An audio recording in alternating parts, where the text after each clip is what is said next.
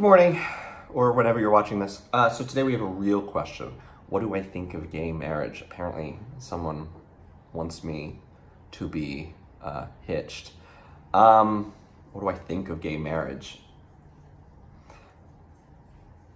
We should all have the right to marry, or none of us have the right to marry? What do I think about a legal entitlement in society? Should everyone have it? Yes, of course. It's interesting to me. For me, the fight for gay marriage was always about not the great desire to enter into the institution of marriage myself. It was never about having like, oh, and I'm gonna have some big fabulous wedding and the church I went to as a kid. It was never about obtaining that, and it was never about obtaining approval, which I think for some people it is. It's a signal of acceptance that our lifestyle is accepted by the patriarchy, by heterosexual society, that, oh, you're now allowed in the club, you're normal, like us. You're not on fringe anymore, you're normal. And quite frankly, I like operating in the fringes. I find normal very boring. I have no interest in normal. So for me, it was always just about equality. If you have something, or are able to do something, I should be able to do it too, if I want to. Having the option. I look at gay marriage the same way that I look at abortion. Your body, your choice. Oh, this one's not getting posted. At least I entertain myself. Yeah, I we're gonna cut that. You should just have the option to do it if you want to, and all of your friends should be able to support you or talk you out of it, but it should be your decision at the end of the day. Do we need it? Do we need gay marriage? Well, think about the purpose behind marriage. Just historically, it was a property transaction. The woman, part of the property of the day, was exchanged into another family in exchange for goods, services, accumulated power, land rights. It was a transaction. It was through this union, these two families stand to gain greater property, prestige, whatever. From the, you know, I'm not talking about aristocracy. I'm also talking about, you know, this family of farmers has 2 cows and this family of farmers has 2 cows. So let's get our eldest daughter and eldest son married, and now together we have 4 cows. You know, like, so do gays, you know, that's really not the purpose of, well, in Western society generally, is not really the purpose, though I'm sure people get married for all sorts of reasons. #reasons.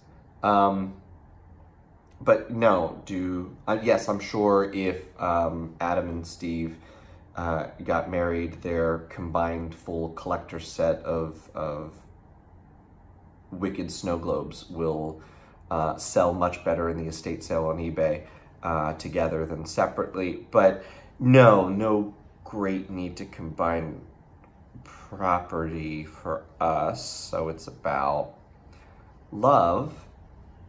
But,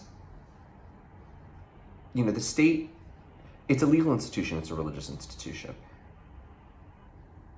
We have made as a society marriage about love, but it's not.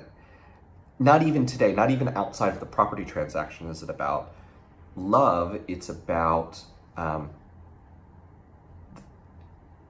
structuring society in a way in which people will have the obligation to take care of each other. So the state has a very vested interest in you getting married, because that means that that dude is going to take care of you when you're sick, when you gamble all your money away, when you decide to go down a K-hole. Your journey.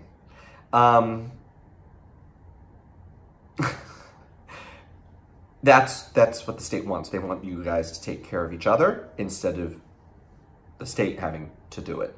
So that's their vested interest in marriage. They don't give a shit whether you love each other or not. And also because when society structures itself in these units, it's much more orderly. It's really just bringing order to the chaos of humanity. And religion, it's been about families, that we like a family unit. We don't want, I'm gonna take we out of this. I'm gonna take myself out of the we here. Society does not want,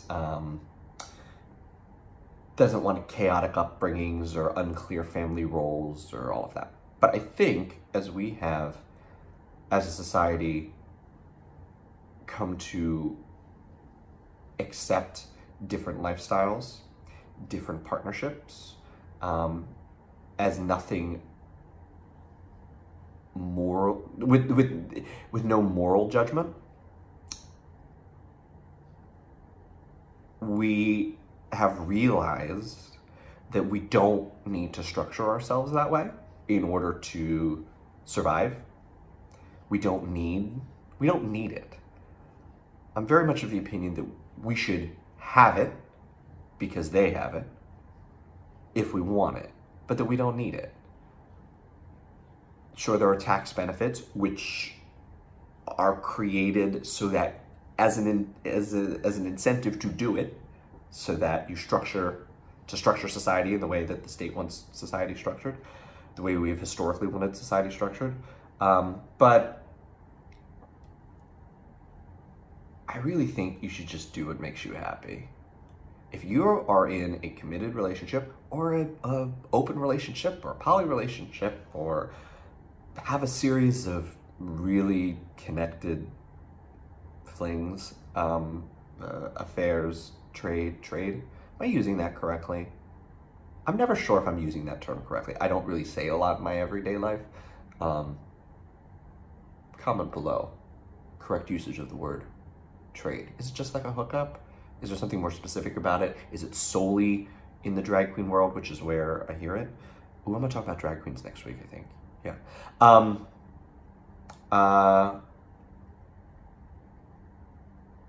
If you have any of those things and you're happy, just be happy. Just do what makes you happy. If that is getting married, great. If it's not, don't.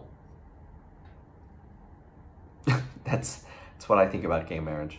Don't let anyone pressure you into fitting someone else's ideal of the correct way to live one's life. Don't let anybody force that onto you. We're all very different. We all have different thoughts, different opinions, different things that make us happy. So only do the things that make you happy, and don't let the fact that a majority of certain people do something or something is expected ultimately make you unhappy. Do what makes you happy. That's a good thing to end on. Do what makes you happy.